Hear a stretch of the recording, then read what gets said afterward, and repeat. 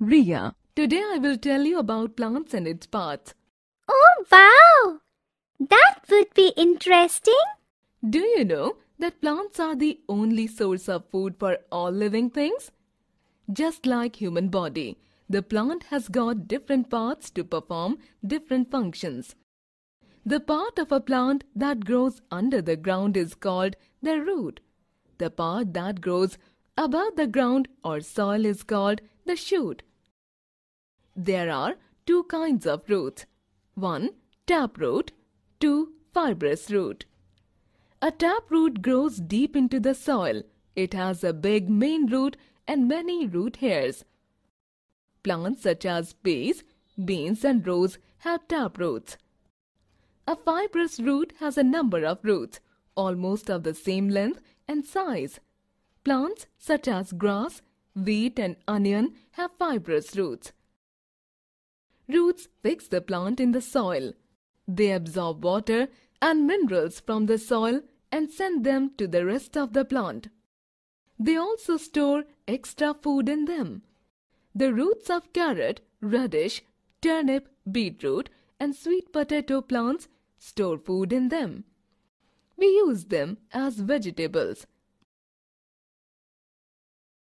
The shoot has stem, branches, leaves, buds, flowers, thorns and fruits.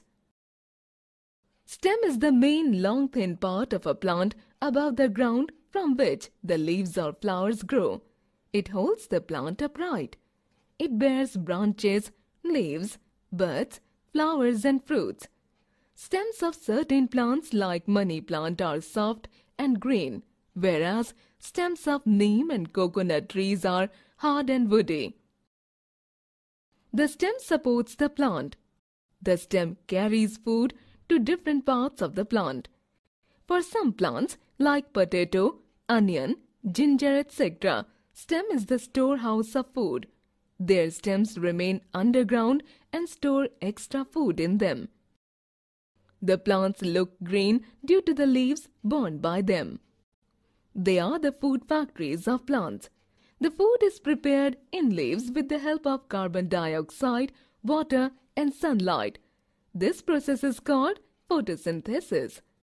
The green color of the leaves is due to the presence of a green pigment called chlorophyll. Plants have leaves of different shapes and sizes. Leaf blade is the flat portion of the leaf.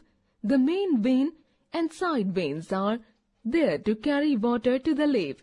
Tiny pores present on the leaf surface are called stomata. Amazing fact! The largest water plant, a giant lily from the Amazon, can support a child on its 10 feet broad leaves. Leaves prepare starch during the process of photosynthesis. Stomata present in the leaves exchange the gases. In cabbage, lettuce, spinach, etc., food is stored in leaves. Do you know? Tulsi leaves are used with honey for quick relief from cough.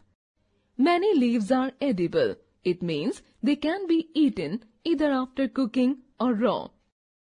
The leaves of lettuce are eaten in salads and mint leaves in chutney.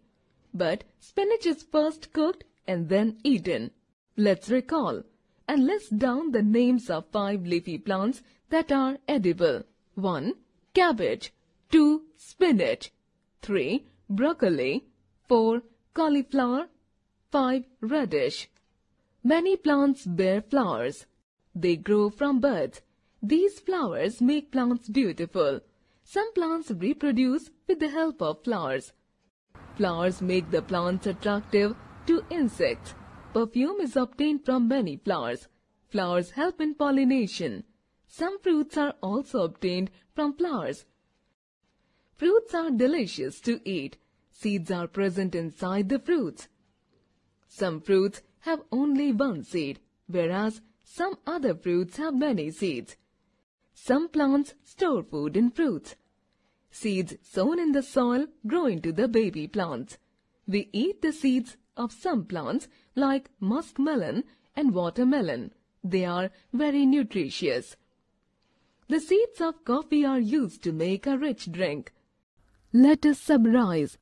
Roots, stem, Leaves, buds, flowers and fruits are the parts of a plant. The two types of roots are taproot and fibrous root. The root absorbs water and mineral from the soil.